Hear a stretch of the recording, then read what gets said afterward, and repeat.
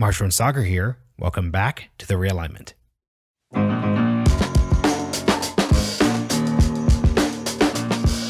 I'm on the road and Sagar is about to go on the road himself. So for this start of our season, we decided we would do one last big Q&A episode. It's been one of the favorite parts of the podcast for both of us. We're going to start exploring a different format for bringing the audience into the show starting in September to October. So considering we had a bunch of submitted questions and the relaunch of the newsletter, this was the perfect time to do this. So huge thank you to Lincoln Network. Check out the Substack. You all know the deal. Let's get into the question. This first question is a good one because it's meta, a word that people say, I say all the time. Hey guys, love the show. I'm curious about each of y'all's process for preparing for guests. You've referenced articles, audiobooks, etc. But how do you pick and choose content so that you're well prepared on the right topics? Also, my fiction recommendation, Dark Matter by Blake Crouch. Excellent sci-fi novel. Love the work y'all do across shows. Keep it up. Best, Cole H. Sagar, how do you prep? Yeah, it's a great question. I think really what it is there's a simultaneous, if it's a guest that I don't know that much about, it might be looking at the most recent thing that they've read. Obviously, if they have a book, don't necessarily always have time to read the book or read as much of it as I can. But honestly, really living this job, breaking points and more, I just always have to be in it. So if I reference something, it's usually because that's just something I encounter from my day-to-day life in terms of reading articles, in terms of reading books that I was already gonna read anyways. If I reference news events and more, it's because I remain plugged in because that's my job in order to make sure that I bring it to everybody else. So it's a little bit of prep and it's a little bit of just being me. What about you, Marshall? Yeah, my favorite quote on this topic comes from Sonal Chokshi. She leads the A16Z podcast, which is a great podcast in the startup venture capital space. Her line on this is that life is prep.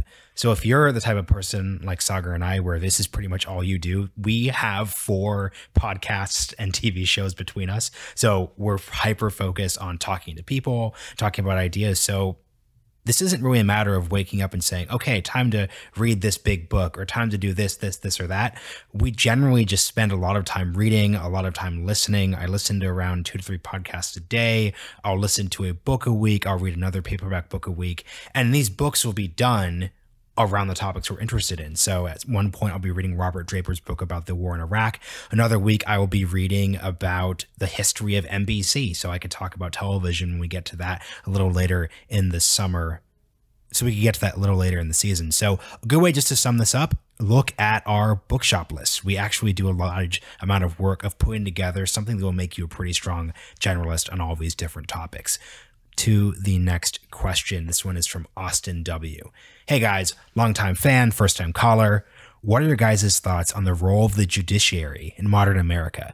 FDR famously wrote in his fireside chats that the Supreme Court ought not to act as a super legislature. However, that seems to be the very function of the court today. From abortion to unions, it seems that all issues are thrown out to the court to decide through substantive due process instead of our legislators, legislating. Should the court act like a super legislature while our legislature is inept, so it's captured by corporate interests? Or should the court reject that role and put the ball back into Congress's court to hopefully encourage some actual legislating on difficult issues? Yeah, I think that's a hard question, but honestly, I think you're getting the roles reversed here. It's not the court's job in order to tell Congress to act. It's the people's job in order to tell Congress to act. And ultimately, look, a lot of people say that they don't like Congress, but a lot of people like their individual legislature. And so there's a lot of interlocking problems that we have to fix. But I think that the diagnosis of the issue is probably pretty sound, which is that the issue we have is that the Senate in particular doesn't want to do anything. They don't want to take hardline or difficult votes on any cultural issue whatsoever. So they punt it up to the Supreme Court, or they engineer it such that the battles over those issues get confined to one Supreme Court nomination, maybe per president. And then the court itself has to act on that. But at the end of the day, it's not the court's job to absolve itself of responsibility. It's the people's job to get some responsibility and make the people that they elect actually do something about it. How you actually do all of that, I don't know. We have a lot of different episodes. I think that we talked to Lee Drutman. That may be one that you could go and take a look at. Ranked choice voting. There's a lot of different ways that you can change the way that the democracy itself functions. But outside of the current system, I think we're locked into this for a while, unfortunately. What do you think, Marshall? No offense, co-host, and no offense to the questioner, but I actually disagree with a bit of Sagar's answer and disagree with the premise. So firstly, about where I disagree with Sagar, I don't think it's true that the Senate just doesn't want to take responsibility for issues. I think if you took Democrats and if you gave the Democrats a really stable majority from people who represent most Democrats' views on policy issues, they would take all sorts of stands on all sorts of issues. If you gave a Senate full of AOCs, you'd have a Green New Deal. If you had a Senate full of socially liberal blue staters, you would have Roe v. Wade more constitutionally protected in the court. The reason then why we don't have decisions actually made by Congress is there is no actual consensus on these big issues. There is no actual consensus position on abortion in this country. So it's not that Congress is saying, we could make this decision on these really complicated issues. We're just not going to do it. No, it's because there actually isn't a real coalition capable of doing that. It's not as if Congress is saying, we don't want to do anything about student loan debt, or we don't want to do anything about financial reform. It's actually that there isn't a coalition of Democrats or Republicans that could push that through. So I think what we're really seeing is during times when there is no consensus in our society, when there aren't politicians who are actually good at coming up with some new formulation or new set of coalitions that can move the ball a different way, you're going to see things get punted to the court. Not because anyone is purposely doing that, not because of corporate interests like Austin suggested, but just because there isn't actually a consensus position. When you do see consensus positions, aka what's passed the CARES Act, you saw the CARES Act actually happen, regardless of whether or not people have beef with it. Next question. This is from Justin. Hey, Marshall and Sagar, big fan of the show, and you've really broadened a lot of my perspectives listening along each week. One question that I've been wondering about is, how did the U.S. go from being generally supportive of big government under FDR to essentially despising it under Reagan? As someone on the left, I'm sympathetic to the take that a lot of this has to do with the racialized image of who benefits from government programs after the civil rights era.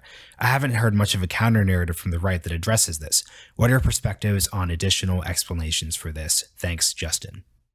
There's a lot that's packed into that question. Race is obviously a component of the answer. But actually, if you read Matthew Stoller's book, Goliath, who we've had on the podcast multiple times, what he actually talks about, though, is that you see an erosion both in the effectiveness of the post-New Deal democratic state, but also, frankly, even before Reagan, you start to see a new consensus around the ability of the private sector to act within the U.S. economy and to act differently. So really, it actually gets back to what Marshall was saying previously, and I thought it was a very good answer, something I hadn't even considered, which is that, the thing is that the consensus changed. Now, the reason for the consensus changing, there's a whole lot that goes into that, but Vietnam is certainly part of the answer. Mass loss of institutional trust, huge crime wave that happened in the 1960s, stratification of society that began to happen with the separation of wealth inequality. There was also the inflation crisis. There's a lot to say about what exactly went into all of this. But the thing is that the post-New Deal state, 1948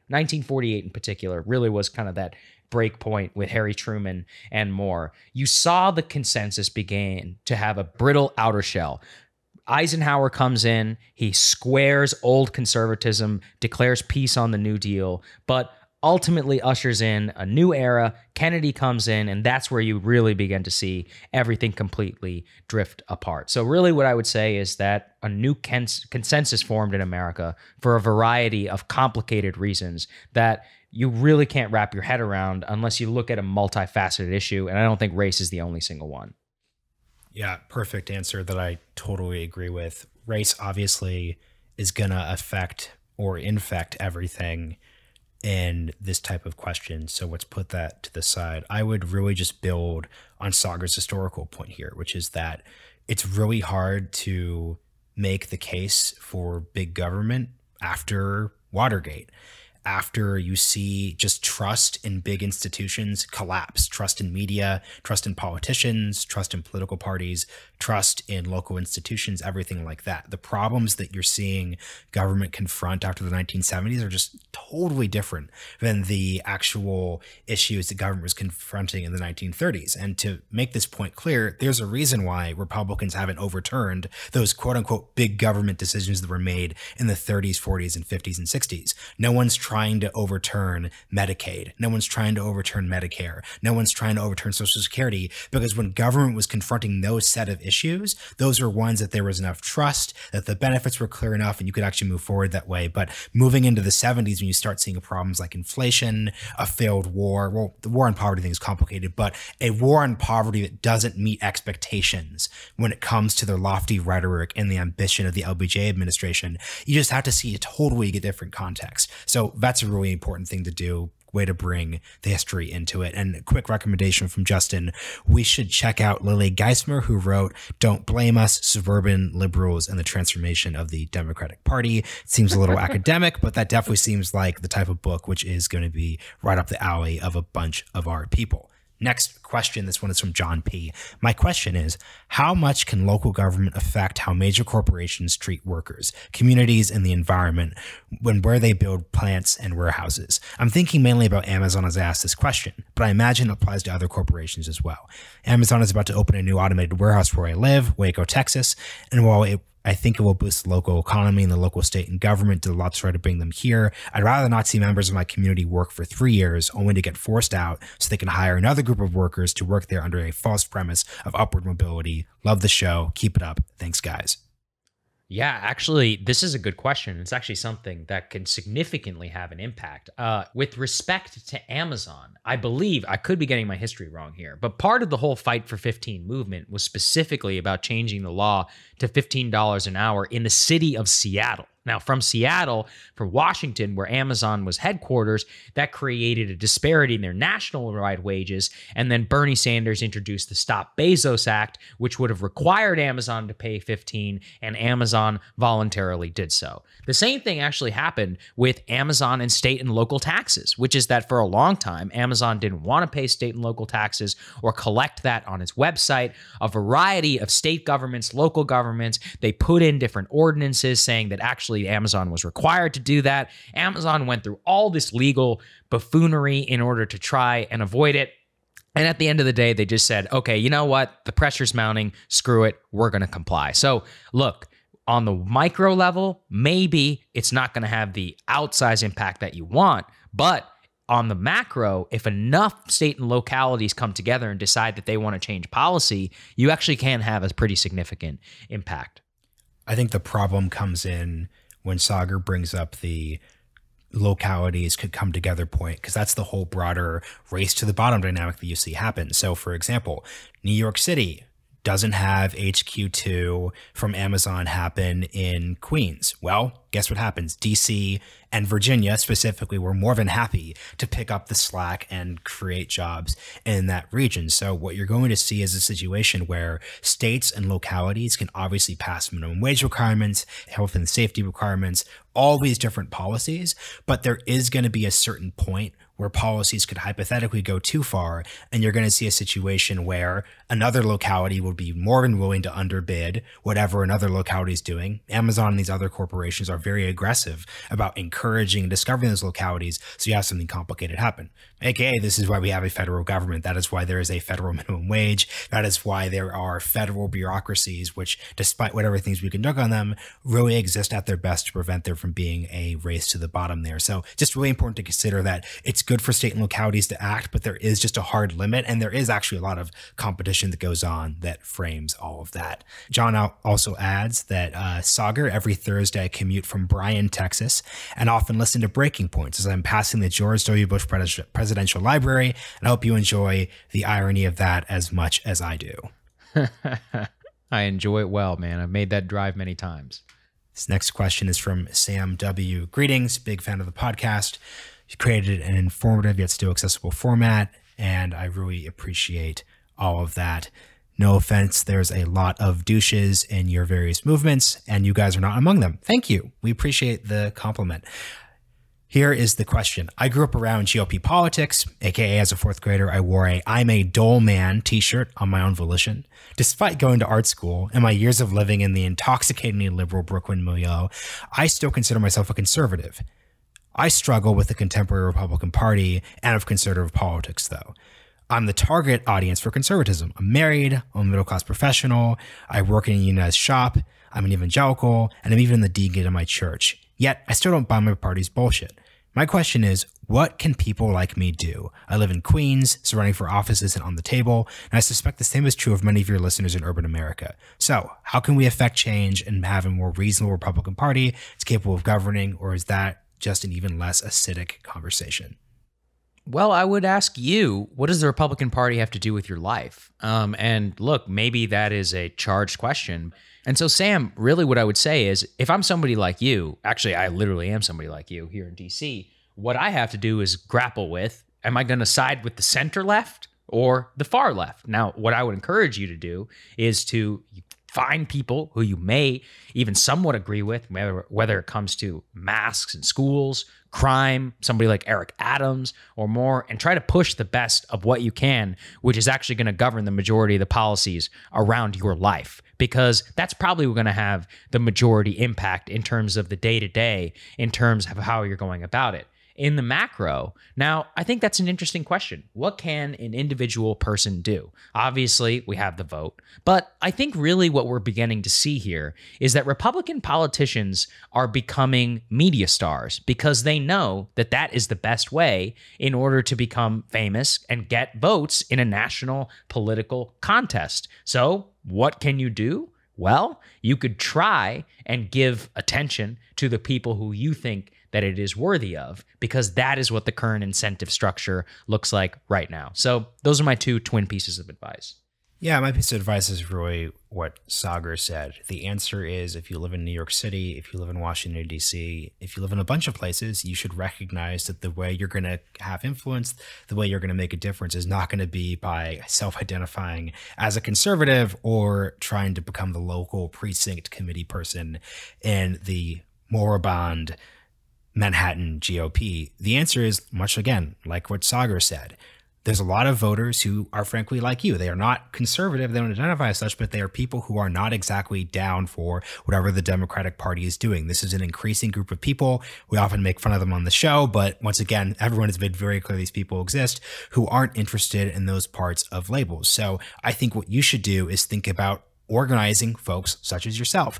I have it on good authority that the Eric Adams campaign was actually really excited when the conservative New York Post endorsed them, because that is exactly the type of endorsement that gets voters such as yourself on board in that situation. Right. So I think the more important thing you should focus on is less the fact that you're a Republican or a conservative, and more that you're dissatisfied with both parties. And that's something you actually share in common with your fellow Brooklyn denizens. Of course, I am much in the same boat as you are in that context.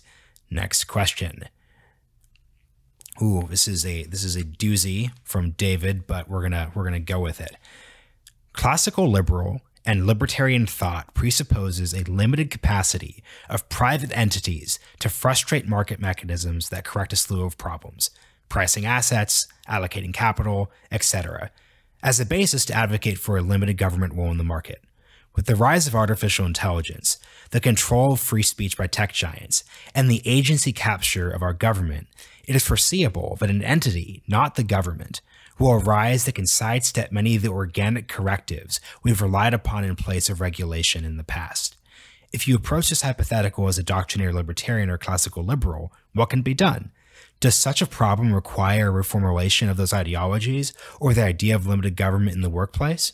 I'll begin by translating this question because it's a very, very interesting question. Basically, what David, who's attending the Realignment conference, by the way, so David, thank you for this very wonky question that we will definitely talk about you with in Miami. What David is suggesting is, if you're a libertarian or a conservative, a lot of the reasons for believing there's no need to regulate certain industries or there's no need for government to take a bigger role in our society is this idea that, hey, there is a knowledge problem.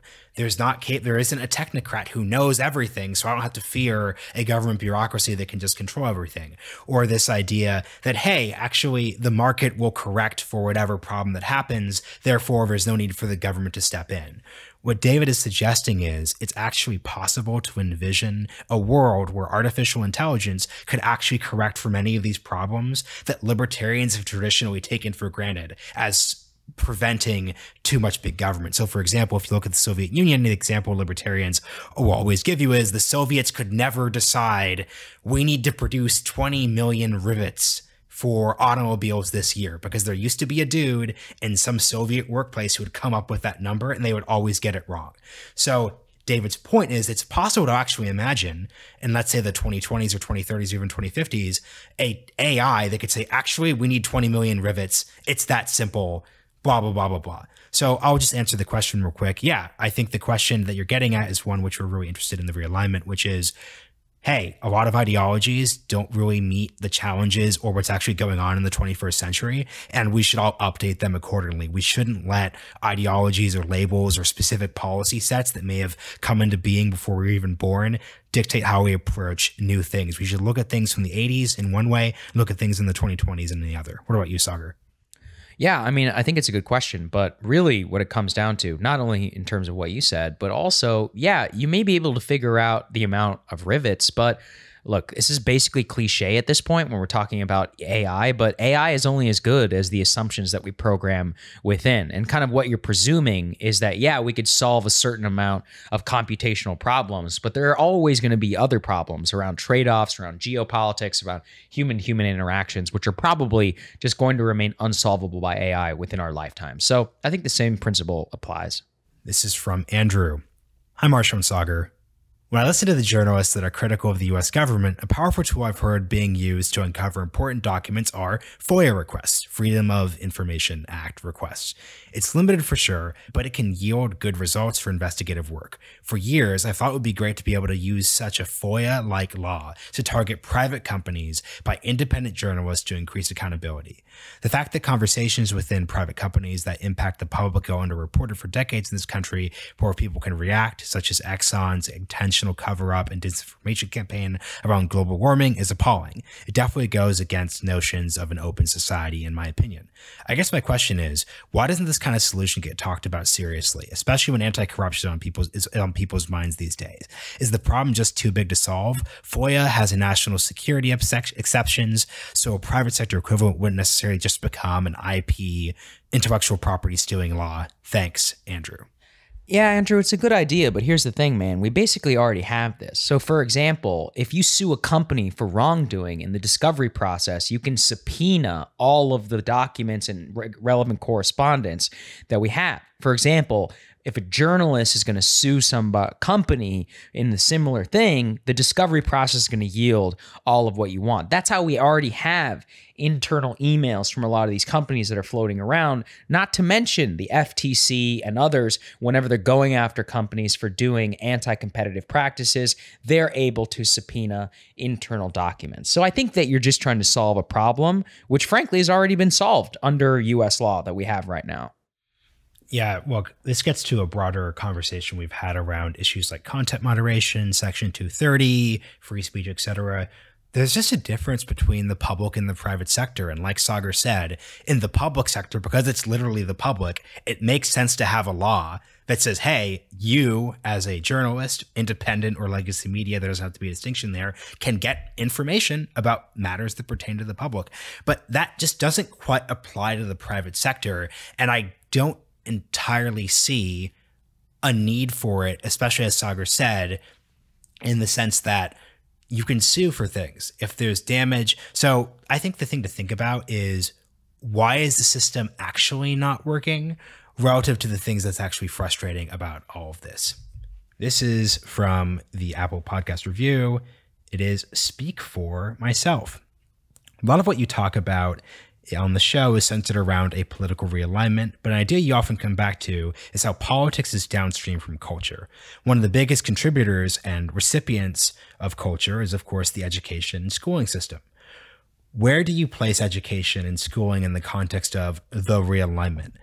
And while the problems at the university level are obvious, here I'm actually wondering about high school and below. I'm interested in your thoughts, and thanks for the pod. Quick questions to consider. Do you largely see schools as contributing to or suffering from the fractured nature of society? And if you're in charge of fixing the system, would you emphasize decentralization so school could return to being the focal point of the community? Or would you favor a more centralized effort to reconstruct shared values? What challenges or opportunities you see in the space going forward? Lots of stuff to work with. This is a good question, and I actually really appreciate how you separated out the college from the high school dynamic.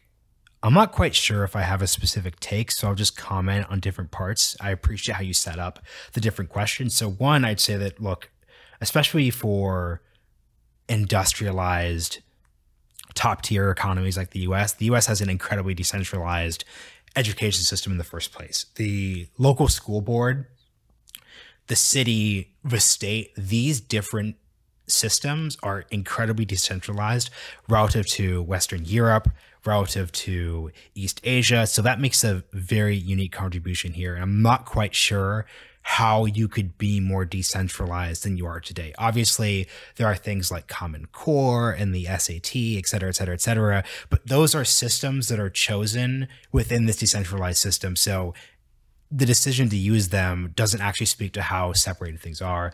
But I'd also add too, though, that the realignment is driven by education in the sense that educational attainment and where people choose to move, where people choose to live, are going to play a huge role in resorting our political coalition. So upper middle class suburbs, the differences between people who homeschool, all of those bits are going to make a big difference, though I can't quite say what I'd recommend. The last thing I would add is that I do appreciate your interesting point that I need to think more about around getting to where we need to go probably requires more centralization than most people suggest. So for example, if you're a traditional conservative, the way to change the system is probably not going to be saying, hey, let's just break everything up. There's probably going to have to be some type of consensus that's pushed from the top. But I'll let Sagar pick up here.